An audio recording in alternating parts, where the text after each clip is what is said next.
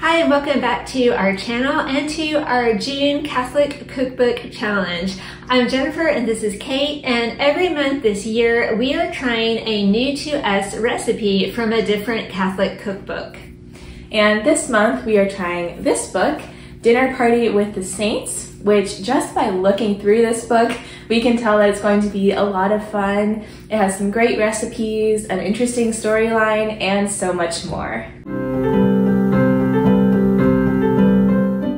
To say up front that we are really enjoying this book so far. It is so fun to read. Imagine 16 different saints in heaven and they're working together to plan this big dinner party.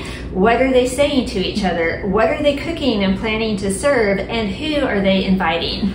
So the author is having fun trying to answer all these questions and more. So each chapter has one saint and one recipe that the saint might actually have cooked or eaten. For example, the chapter for St. Francis has a recipe for almond cookies, which were his absolute favorite. And each chapter gives you a biography of the saint, but also a ton of fun facts about the life and times of the saint. There are also two prayers in each chapter at the end. One, a traditional prayer that the saint either wrote or is associated with, and then a shorter prayer asking for the saint's intercession, and then also a quote from the saint. And there's also a fun fictional storyline woven throughout the book, following the saints as they're talking with each other and getting ready for this big potluck dinner that they're serving. So it's a lot of fun and it makes you want to keep reading. Today we're making two recipes from this book. On June 29th we have the feasts of St. Peter and St. Paul. So in honor of St. Peter we are making what else? A fish recipe. His Parmesan and parsley crusted roasted tilapia. And then in honor of St. Kateri, whose feast day is July 14th, we're going to be making the Three Sisters corn wraps with squash, beans, and roasted corn. So we're going to start with the fish first, and the ingredients for that is obviously you need the fish. Then we have oregano, lemon juice, Parmesan cheese, paprika, garlic, parsley and basil, salt and pepper, plain breadcrumbs, and olive oil. So a lot of spices. A lot of spices.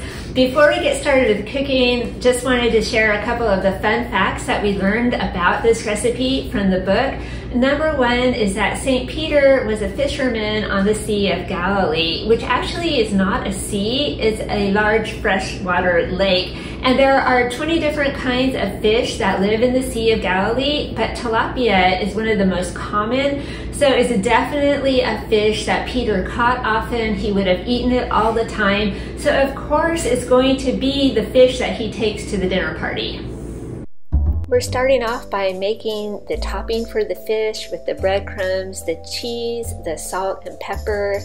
Then we're adding all the different spices in, and then we're going to stir it all up.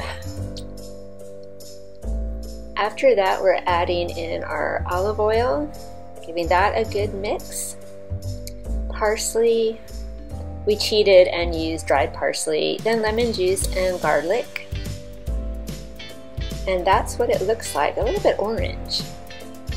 Now it's time to put it all on top of the tilapia fillets. We're trying to squeeze all 6 onto our oiled baking sheet to make cleanup easier. Then putting the topping on each piece, and we had a lot of toppings, so we tried to use it all up. They're going into an oven at 400 degrees for 10 minutes.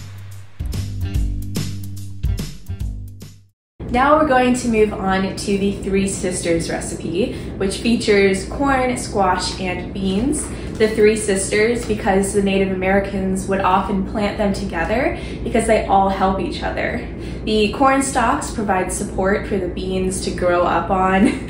The beans provide nitrogen to the soil, and then the big squash leaves would cover the soil so it would stay moist, and also that shade would prevent the weeds from growing.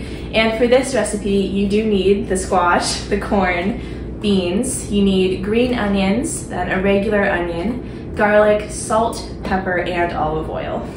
So from the book, we learned a couple of fun facts about St. Kateri. Number one, I didn't know this, I don't know how I missed this, but Kateri is actually the Mohawk word for Catherine, and St. Kateri was named after St. Catherine of Siena, so that's pretty cool.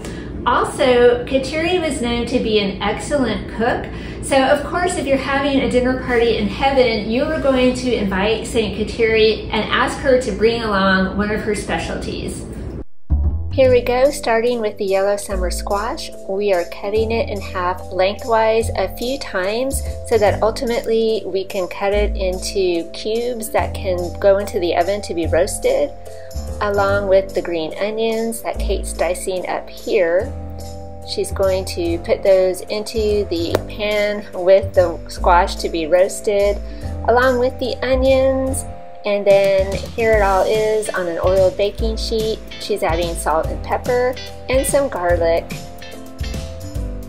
Then mixing it all up so it can go in the hot oven.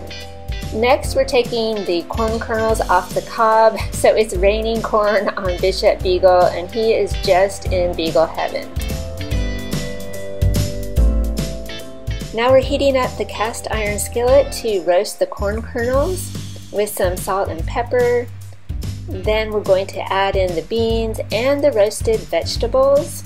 And the dish is really starting to come together. And now let's take a look at the final product. It smells so delicious. Okay, so here we are with the final product. We have St. Peter's tilapia and the Three Sisters bean, corn, and squash. And it smells so good in here right now. Yes, it does. And this you can use with chips like we have here as a side, or you could put it in a wrap like they kind of have it in the original title. Three Sisters wrapped.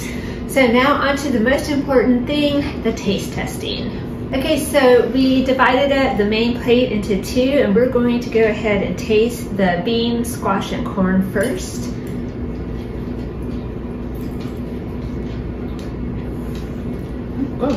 That is so good. I just didn't imagine it would be so delicious. Definitely a winner. Mm-hmm. Yeah. Excuse me, I have to go eat the whole can. There's not even that much in here, but it just tastes. Yeah, it's simple ingredients that just taste really good. Now we're going to try the tilapia.